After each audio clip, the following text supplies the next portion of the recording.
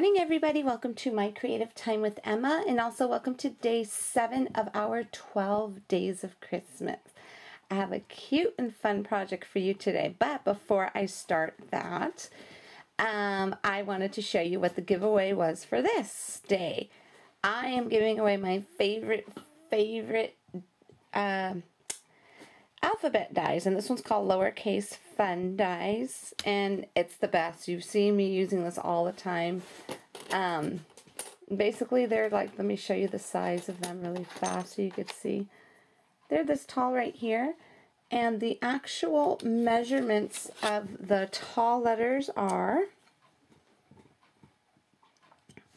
these are like the, the bigger guys are 1 inch, and then the smaller, like the shorter, let's see, like for example, the little N is 1/2 inch. Okay, so they're pretty good size. They're basically where you can use for cards, layouts, anything 3D. You've seen my design team members use it on a lot of 3D items as well. Okay, everybody. So, anyways, this is the giveaway for today. Oh, and here they go all in the back. They're all connected together. You could leave them connected together, or you could separate them, okay? All right, for today's project, I'm going to tell you what I used first, okay?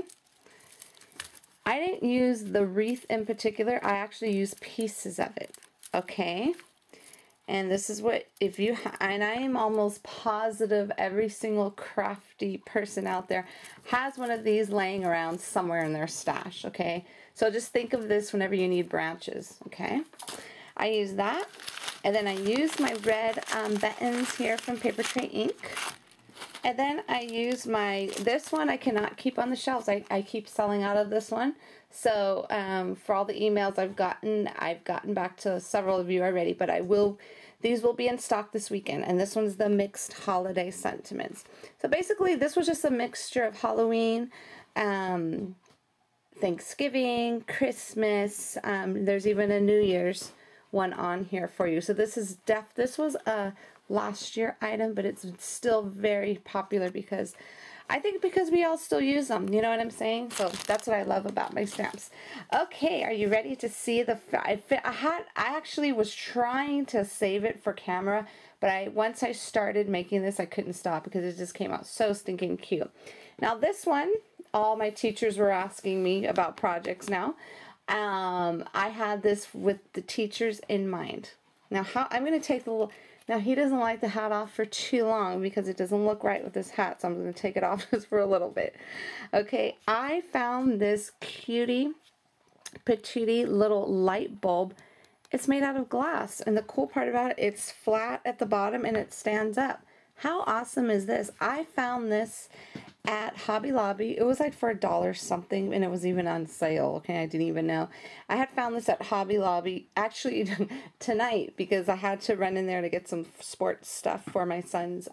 He's having a winter festival at school on Saturday, so I knew that I could find something cute there. So as I was walking down the little glass where they have all the jar aisle, the minute I saw this, I knew right away. I knew what I was going to do with it. So I was upset because I didn't have M&Ms. I really had a vision of M&Ms in here.